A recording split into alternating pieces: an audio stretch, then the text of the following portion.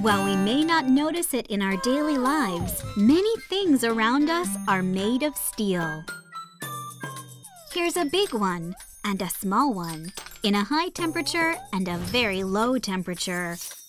With a short life and a long life, steel is here, there, and everywhere. Actually, more than 90% of metal products used in the world are made of steel. You may think we will run short of steel, but steel is made of iron, which makes up about 1/3 of the Earth's mass. The Earth is called a water planet, but it is also an iron planet. We will not run out of iron unless the Earth vanishes away. In addition, steel is the champion of recycling. It can be recycled over and over again. After use, most of the materials are dumped in a landfill or burned, but not steel. Because steel sticks to a magnet, it can be separated easily from all other materials. By this method, steel has been recycled for a long time, even though we may not be aware of it. Steel appears hard and stubborn, but it is actually a flexible material. Steel can be recycled again and again. Steel used in your family's car may have once traveled around the world as part of a ship.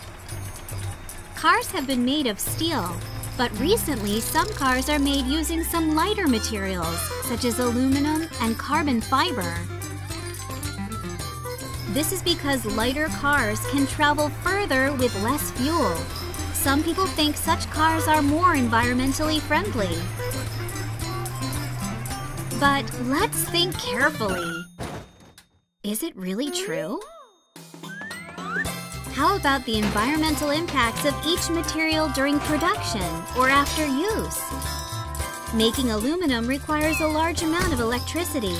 Carbon fiber requires high-temperature treatment.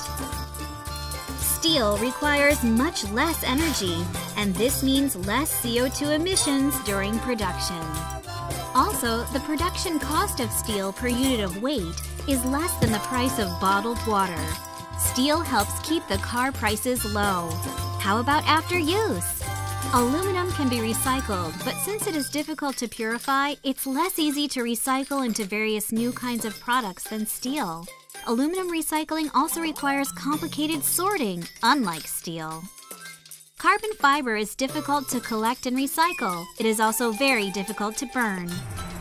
About 100 million cars are manufactured in the world each year. If cars are made of materials that cannot be recycled, we will end up having huge amounts of waste.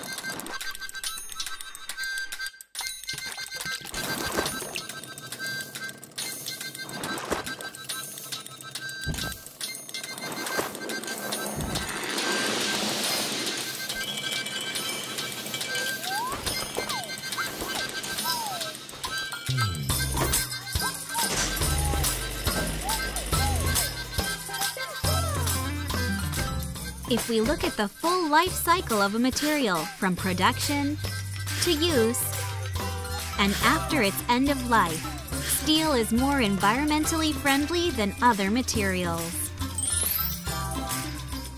And as we have more and more electric vehicles, environmental impacts from use of cars become less.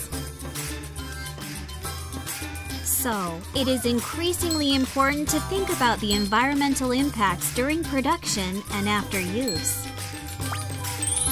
This way of thinking is called life cycle assessment. It may sound difficult, but such a way of thinking is spreading worldwide, helping us to achieve environmentally friendly manufacturing practices. New steel products are developed one after another. High-strength steel is stronger and lighter than conventional steel, and the use of such steel to make cars is increasing year by year. If we can make ideal steel in the future, such steel may be 10 times stronger than today's steel and may weigh only 10% of what it weighs today. For more than 4,000 years, we have been using steel. Steel used as a tool in old days then might have been used in a steam locomotive your great-grandfather traveled on, or as a frying pan used at your grandmother's house, and it may now be used in your musical instrument. In the future, when your children and grandchildren grow up, the same steel might be used in a spaceship. Steel is made, used, ends its use, and is recycled. Steel can be recycled into various kinds of steel products again and again. Imagine the future 100 years from now. Think not only about when something is used, but also what happens after the use and further into the future. The potential of steel is still expanding. Your choice of materials can lead to an environmentally friendly future.